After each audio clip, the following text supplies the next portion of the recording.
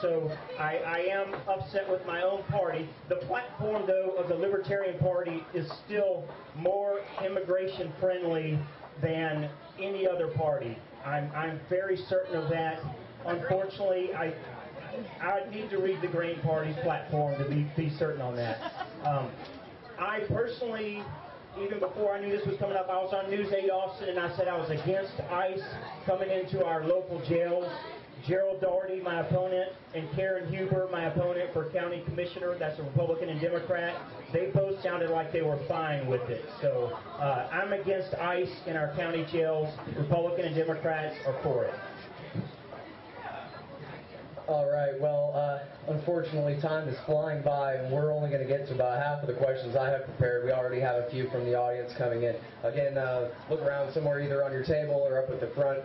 There are pieces of paper if anyone in the audience wants to write down your questions. This one is also a police issue, and it's a question that's been brought up in the election for Travis County Sheriff, and that is the use of tasers by the police department. If I could just say as an introduction to this question, I believe that both sides of this issue have humanity in mind. I think it's pretty clear that people who are for tasers mean to give police officers another option besides shooting someone with a gun, whereas people who oppose tend to think that they would be used, or that they are used too easily, where they wouldn't have used a gun at all. Instead, they use a taser. Sometimes people die. But I think that the motives on both sides of the argument are pretty clear. Now I want to hear what your arguments are, starting with you, Debbie. Way more than a minute and a half. Some of you know my long-standing work on this issue.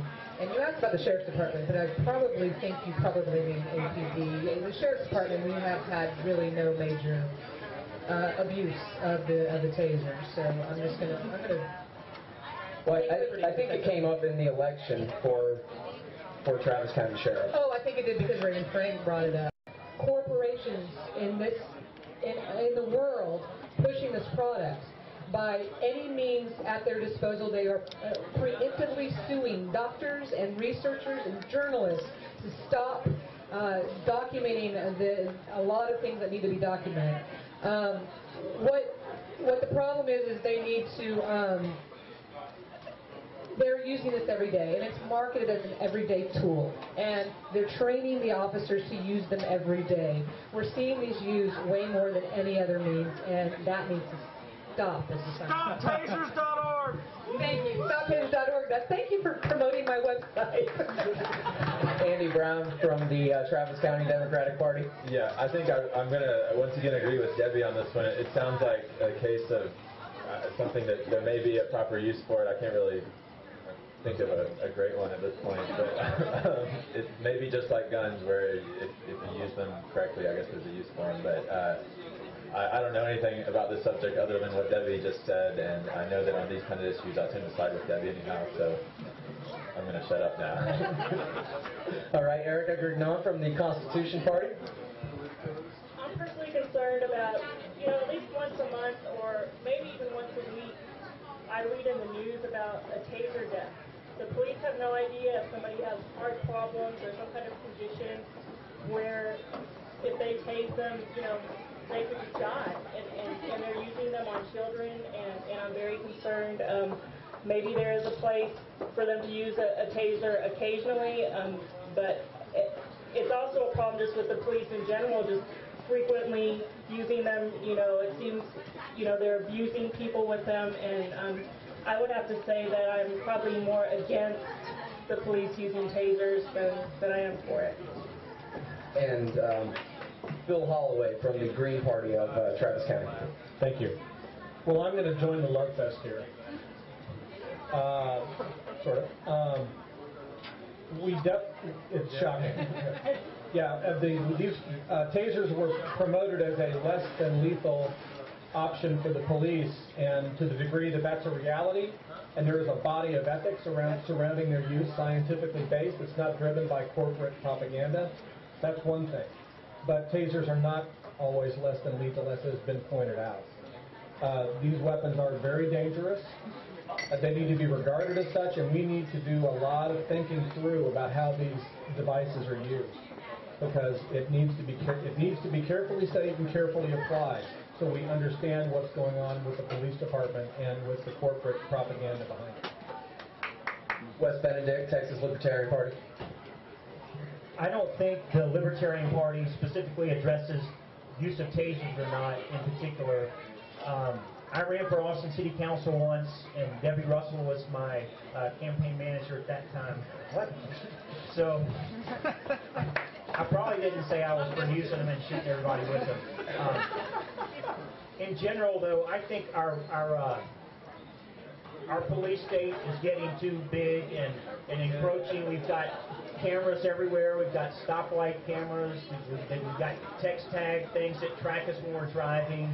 And tasers are just another tool in the hands of police and the government to keep us under control. And I don't want to be kept under control. And I don't think libertarians do either.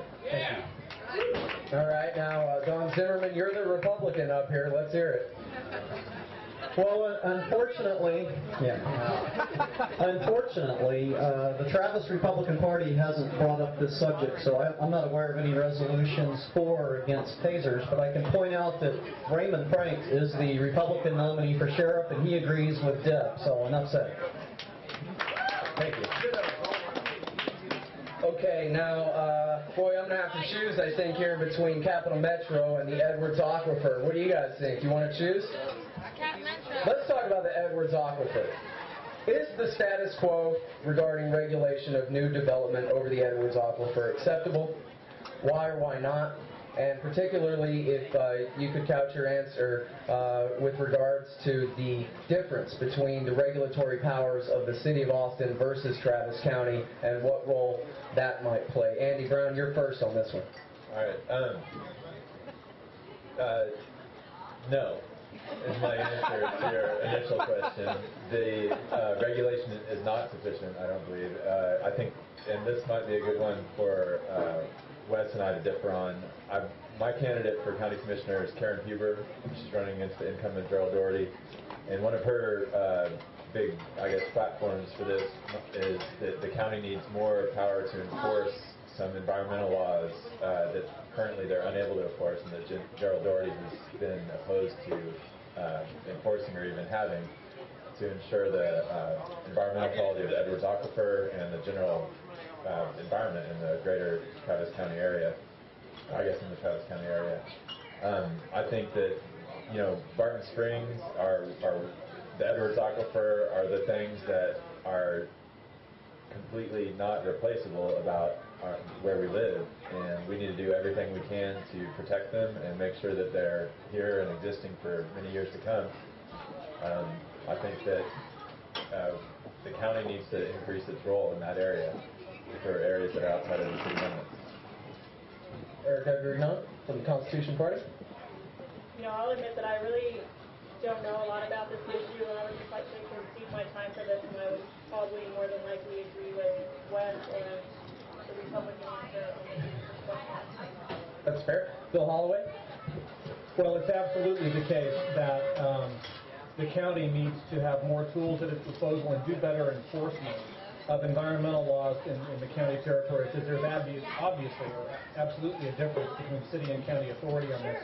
And we're enthusiastic to have candidates running like Karen Huber on this issue who are going to stand for the environment, because Austin was founded where it is largely because of Barton Springs Pool. And 10,000 plus Austinites get their drinking water from the Edwards Aquifer. It's obviously critical. It's the soul of the city in a lot of ways, and we've stood behind SOS regulations. And we believe SOS is a well thought out, the SOS amendment was well thought out. It wasn't SOS law ordinance. And unfortunately, the city has been granting variances to this and grandfathering properties in AMD in Austin, located not just in the contributing zone of the Edwards Aquifer, but only a tenth of a mile from the recharge zone, with silt and all the other runoff that's going to come from all the car trips polluting the aquifer. So we stand solidly behind the SOS amendment, and we are glad to hear, or we hope that the county will continue to improve its enforcement of environmental laws to protect this one-of-a-kind resource in the world. The Edwards aquifer salamander is not found anywhere else in the world. It's unique. And so we need to protect it. Wes Benedict, libertarians tend